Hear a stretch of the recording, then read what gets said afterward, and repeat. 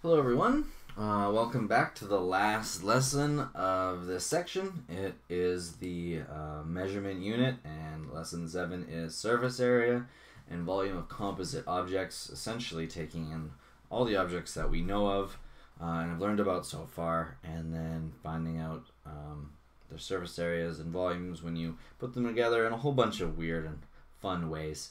So let's get right down to it. Composite objects are made of two or more distinct objects. So we're essentially going to find the surface area and volume of each distinct object and then add them together. So we're finding the volume of this whole thing right here. It is a box, a rectangular box with a pyramid on top. We are finding the volume of it. Yes, the volume of this object. Yes, we're finding the volume of it. So the volume of this object is going to be the volume of the pyramid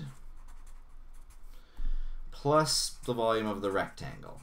When we break it down, that's actually not too bad because we know both of those formulas. We know that the volume of a pyramid is equal to the base area multiplied by the height divided by 3. That's the height of the pyramid, which if we check that out, we're actually given the base area, which we know from the dimensions of the box.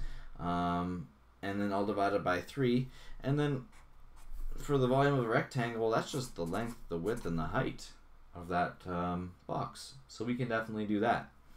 Let's just plug those numbers in and find out what we get. So the base area of the pyramid is going to be 6.7 by 2.9. Those are the two sides that make up the lengths of that pyramid.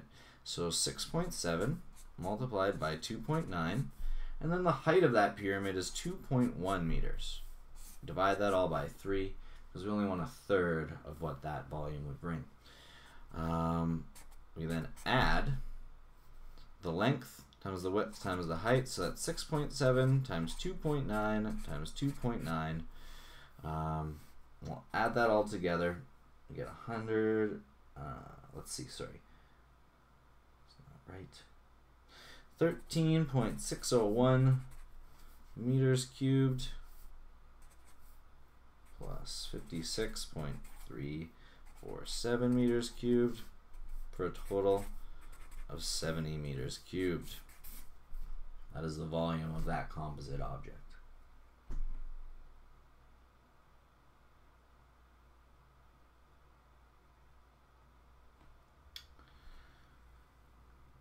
Double check my math. I make mistakes. Let's move on to the next one. We're going to determine the volume of this composite object to the nearest tenth of a cubic centimeter. So in this one, it looks like we have a cylinder and we also have a hemisphere. Okay. So the volume of a hemisphere plus the volume of a cylinder. We found out what these equations are, what these formulas are, so we can plug them in. The volume of a hemisphere we know is 4 pi r cubed, and then only 1/3 of it, then all divided by 2 again, right? Because we've only got half. That's the volume of a sphere, and then divided by a half, plus the volume of a cylinder is the base area multiplied by the height. So if we do this math, 4 divided by 2 is 2. So that's 2/3 pi r cubed. Plus we know that the base area of a cylinder is pi r squared because it is a circle multiplied by the height. We know what the radius is, so that's good. And we know what the height of the cylinder is, so that's good. We can plug that all in, find out what the volume total is.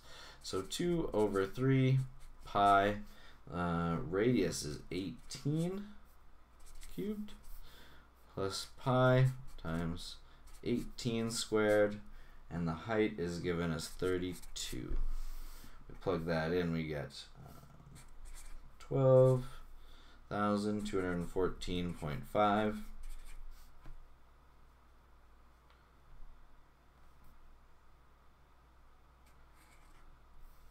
Not sure that that is right again. let's stop and let's check. Let's punch it into our calculator to see if we can actually get it. We'll take the time. So that's 18 times 18 times 18 times pi times 2 divided by 3. So yes, that is 12,214.5 centimeters cubed. And we're going to add this next part. Let's do this as well. 18 times 18 is 18 squared. Multiply that by 32, and then multiply that by pi. So I get 32,572.0. And then slide this up a little bit. We add these together. Punch these in again. Plus.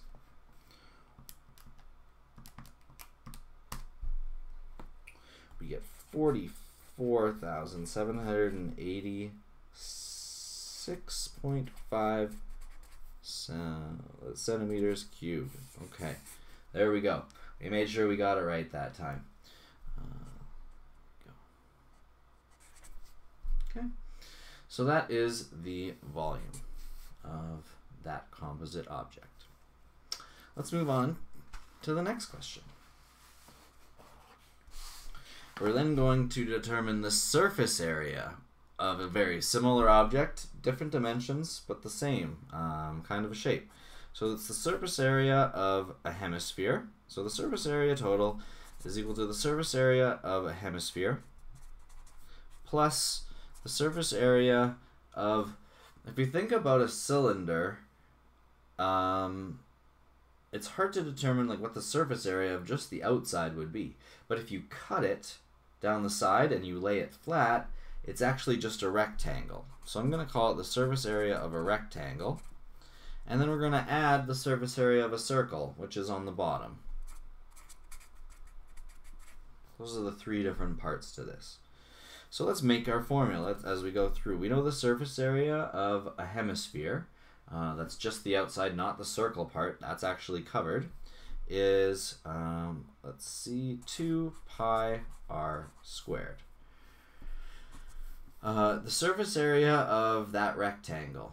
Now, we know that if we were to cut it, then one side would be 4 feet long, right? That is the height. So we know that one side of that rectangle would be the height, and the second side of the rectangle is actually the circumference of that circle. If you were to stretch it out, that becomes one side. So the circumference is also pi d. So that's for the surface area of a rectangle. And then we know what the surface area of a circle is. This is for the bottom. It's pi r squared. We can combine these outer two, the 2 pi r squared and pi r squared, into one term. Add them together. So that's 3 pi r squared plus h times pi times the diameter to get us the surface area. Let's plug in those values. I believe we have them. So we have 3 times pi times, the radius is 2, so that's 2 squared, plus the height is given as 4 feet, times pi. So if the radius is 2, that means the diameter is 4. Plug that in as 4. We then can determine the surface area to be 88 feet squared. We're talking about surface area, so our unit is squared. I believe that's it for that one.